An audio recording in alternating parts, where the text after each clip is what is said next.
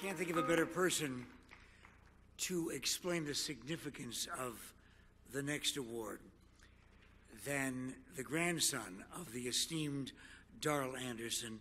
Please welcome to the stage Jeff Anderson.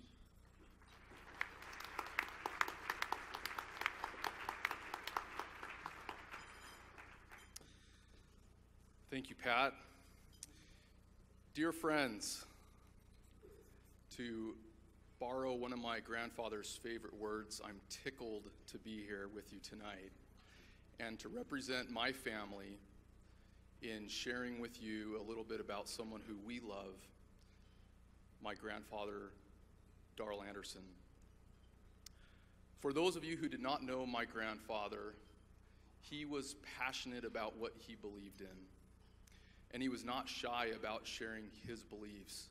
He spent several decades of his life meeting with civic and religious leaders to try to build a common bond, to try to build bridges of understanding. And I think that during this process, he realized that there was one principle that we all have in common, and that is the Golden Rule. He decided to make that his mantra and tell that to the whole world. In 1997, I was living in a small town called Bogalusa, Louisiana, while serving a full-time mission for the Church of Jesus Christ of Latter-day Saints. One morning, I was awakened by a phone call. I picked up the phone and I heard my father's voice. This was very surprising because missionaries only get to talk to their parents on Mother's Day and Christmas, and so when I heard my father's voice, I knew that it probably wasn't good news. He briefly told me that my grandmother had passed away, and that came as a shock because I didn't know that she was sick at all, so it was a very big surprise. As I hung up the phone with him and I was trying to process what just happened, my thoughts turned to my grandfather Anderson and wondered what he was thinking. What would his life be like without her? How could he continue to be happy and feel like he still had purpose? A few months later, my parents sent me a photo of a recent family trip that my grandfather took with his children and lots of his grandchildren. In this photo, which they will show up in just a second, you can see the entire group wearing brightly colored t-shirts that have written on the front in big bold letters, "The Golden Rule is the way to happiness." Grandpa was standing in the right front of this photo, or the right back. He also had a hat and had one of his patented bumper stickers right across the front. "Golden Rule is the way to happiness," just in case someone didn't notice the big bold letters on the front of his shirt. As I looked at this photo, I realized that Grandpa may have lost his first love for a short time, but he still had his second love, sharing the message of the Golden Rule. If you didn't know my grandfather personally, this was his mission. He wanted to share this message with everyone and worked for the rest of his life to make that happen. He loved the interfaith movement, and his main goal was to bring people together. In conclusion, I would like to share with you some words from a children's book that my cousin Sherilyn Knutson wrote in 2005 to honor my grandfather. The book teaches children what the Golden Rule is and how it applies in their lives. At the very end, she concludes with a phrase that we grandchildren have heard preached many times from my grandpa's mouth. She says, quote, "Following the Golden Rule means I love you. Love makes us happy, and being happy is the smart way to be. I know, just as Grandpa did, that if we choose to apply the principles of the golden rule in our own lives, we too will be happy. Thank you.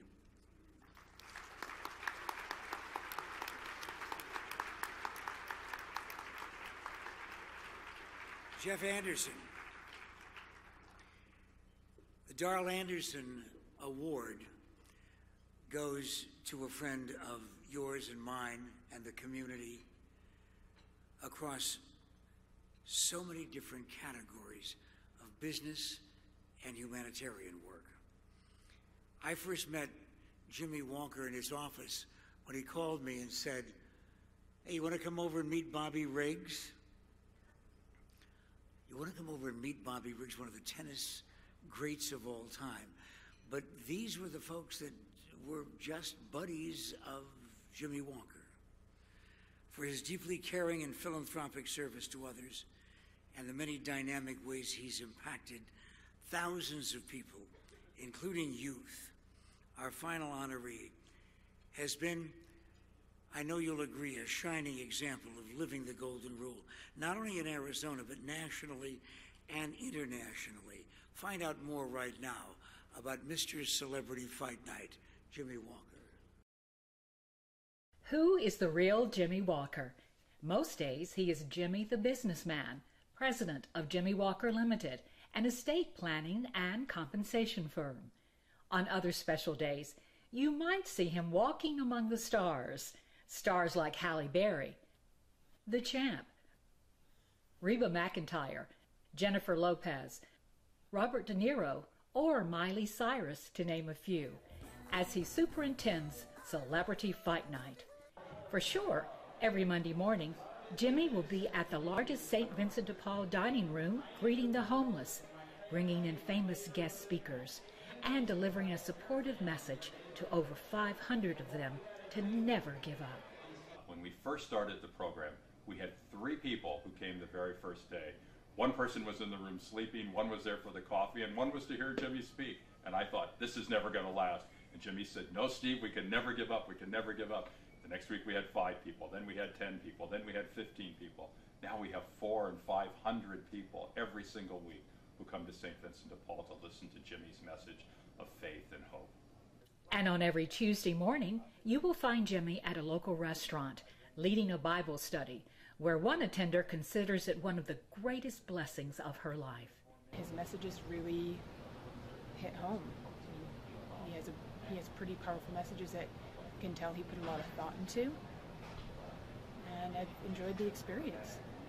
I'll come back again and again. Throughout the years, Jimmy has helped various Valley charities raise money, but one of Jimmy's favorites is Bicycles for Kids. During the last 31 years, Bicycles for Kids has provided approximately 6,000 bicycles for inner-city children. Jimmy's journey began here in Phoenix several years ago, as told here by a couple of his boyhood friends. Remember, we'd go over to his house in the backyard and play basketball on their court. And remember, I was there and I ended up breaking my foot. Remember that? Yes, we were playing in Jimmy's backyard. His dad had that full court basketball court right in the back. There was a guest house back there in the full court. I remember I was having trouble playing, and Jimmy kept coming over. "Oh, Gene, it'll just work it out. It's nothing. You'll be just fine." Remember, still to this day, I wouldn't take any medical advice from Jimmy. I agree with you. One of the other things that happened at there was a little guest house in the back by the court. And one weekend, one night, some of us, I think we were 4th or 5th grade, spend the night. Those were in the days of dial telephone, and you had to go through the operator. Jimmy had gotten a hold of Mickey Mantle's home phone number in Texas. And so he dials it up, gets the operator, want to talk to Mickey Mantle in someplace in Texas, and Mickey's wife answers the phone. And operator tells her that got a collect call from Jimmy Walker, Phoenix, Arizona, and wants to talk to Mickey Mantle. And she announces that Mickey's not there, but he does not take collect phone calls. So Jimmy kind of spoke over the operator and kind of right to his wife, telling her, or asking her, "Please tell Mickey that Jimmy Walker called," and hung up. When I am down and oh, my soul so weary when troubles come. You know, my dear friend Jimmy Walker has been a real pillar in our community in terms of the philanthropic efforts he's put forward with, in particular, the Fight Night event each year. It's one of the most successful fundraisers in the country, not just here in Arizona. It's received all kinds of prestigious awards, and it's just an amazing accomplishment. I'm very proud of what he's accomplished because so much has gone to help so many in our community. We were very fortunate to have him to be a friend, and I think the Valley of the Sun in Phoenix has been very lucky to have him as a resident and a real asset to the community. Jimmy is a bridge between this life and the next life for so many people, those who are very fortunate and the least of those, the people who come down to St. Vincent de Paul and who eat in our dining room. And it's marvelous to be around Jimmy. You see a man who's so filled with faith and great love for everyone in our community. If anybody ever used and applied the golden rule, wouldn't you say Jimmy's one of those? I mean, he definitely is. He was always helping our community. If anybody deserves the award that he's about to receive, I think they made a great choice this year. I agree.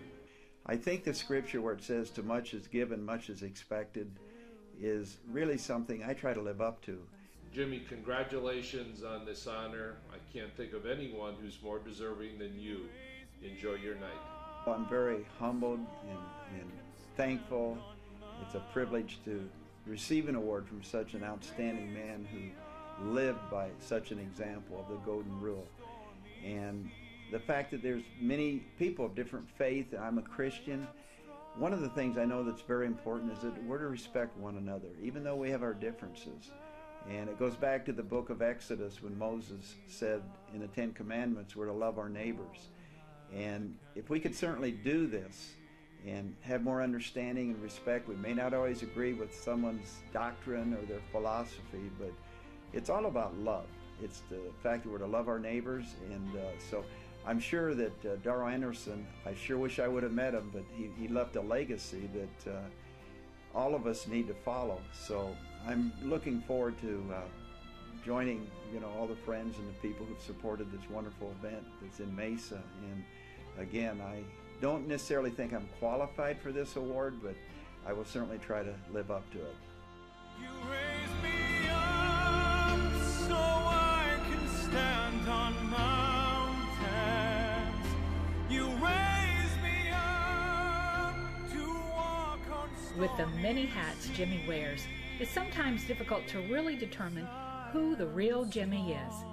But tonight, we know him as the Darrell Anderson Golden Rule Awardee of 2015. Raise me up to more than I can be.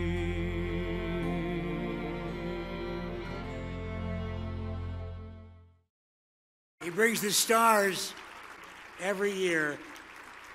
Now we get to bring a star in his own right to the stage. Ladies and gentlemen, the Darrell Anderson Award winner, Jimmy Walker. Thank you. Okay, here. Thank you.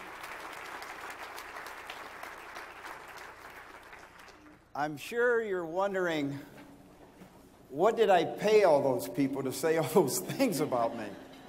I can tell you this, they far overestimated me. Because after you've heard that, everything about me, it's going to be downhill. Your estimation of me, I'm confident. But I thought of the other honorees after listening to you. You deserve this award equal to me. I mean, what I received from what you're doing and how God's using you, it's really the key. And I will say this, first of all, you can't get a better MC than Pat McMahon. You are the best, really. But I thought you were going to play Bobby Riggs in that tennis match. You know, he wanted to get into your wallet, right?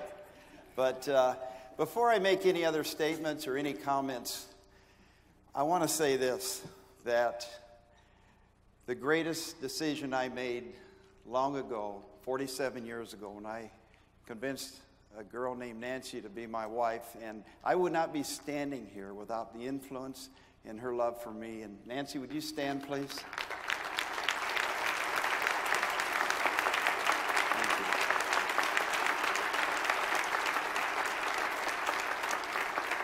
And by the way, Pat, I said about a couple months ago, I introduced Nancy, and I had to make this statement. I said, Nancy, if you ever leave me, I'm going with you. So, not a lot of options for the young lady, right? But anyway, it is very humbling to receive this award.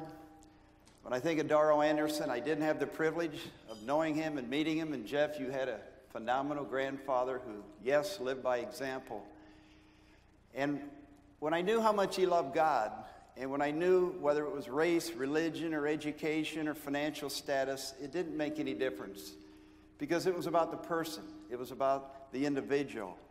And perhaps, Jeff, when I think of your grandfather, if there were a scripture or two that would best describe him, where it says, let your light shine before men in such a way that they may see your good works, which will glorify your Father in heaven.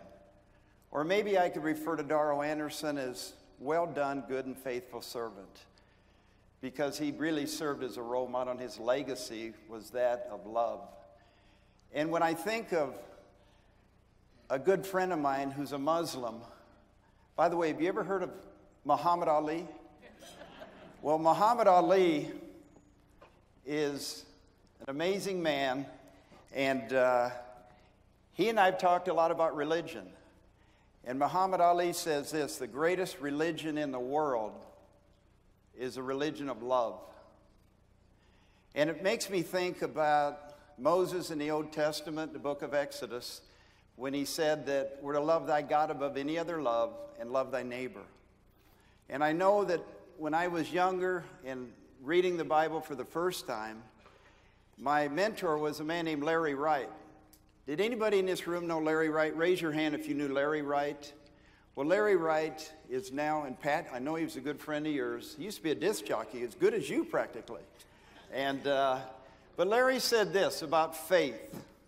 He was my mentor. He said about faith, there's two parts. There's love and there's doctrine. But he said regarding doctrine, we're not always going to agree. If we sat down with the person next to us, we're not always going to agree with what they think in their faith or their doctrine. However, as Dr. Paul said, we are to be respectful for one another in our differences. And when it comes to love, among faith, hope, and love, the greatest of these gifts is love.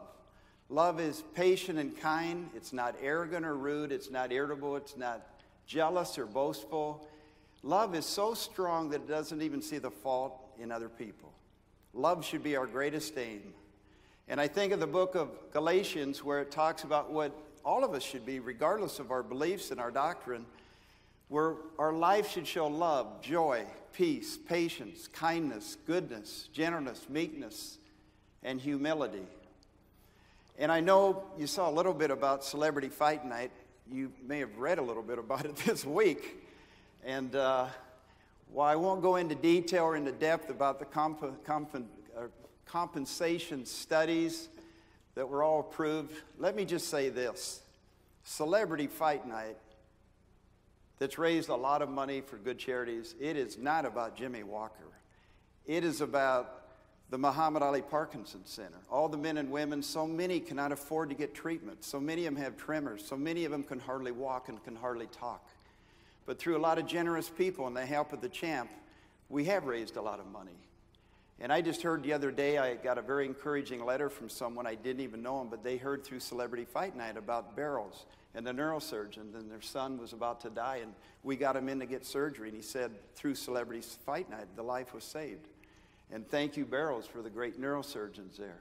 And then finally, thank you, Steve Zabilski, Executive Director, and Jerry Castro at St. Vincent de Paul. We do have a program that's in its 7th year every Monday morning. It's called Never Give Up. And we are there to encourage 500-600 homeless people, many men, women, wonderful people living on the streets, on park benches. And they all have potential. And our attitude is if we can help change one life, it's worth it. But I'll just finish by saying this. Faith comes from hearing the Word of God. And without faith, it's impossible to please God. And faith is really knowing that God is working out our perfect plan in our life. And I know there's a lot of hurt, suffering, depression, discouragement. There's a lot of dysfunctional families in the room. But you can't give up on faith because, as Joshua said in the Old Testament, God never fails. So faith is knowing that God is working out your plan in your life. And faith doesn't always make everything easy, but it does make all things possible. I think of Frank Sinatra. Frank Sinatra said this: live every day like it's your last day, because one day it will be. And so I think in terms of, I want to live the abundant life. I want to live a life with victory. I get kidded, Pat. I get up so early in the morning, and they say, why do you get up so early in the morning? And my answer is, because I don't want to miss out on anything. But I mean, to live the abundant life, to have that victory. And Jeff, what you said about your grandfather, about happiness, and I love to share it to the homeless. If you really want to be happy, find a way to make other people happy. Isn't that what the golden rule is all about? Regardless of your doctrine and whatever you believe. So, yes, I want to live the abundant life. I know you do. And I want to live it by faith. And let's all of us live the golden rule. Thank you very much. Thanks, Dr. Paul.